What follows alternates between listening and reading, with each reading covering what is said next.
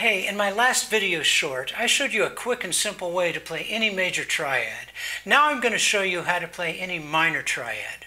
First, hold down any note. Let's say F. This is your root note. Now count up 3 half steps and hold both notes down. Now count up 4 half steps and hold all 3 down. Play them all at once. Bang! F minor triad.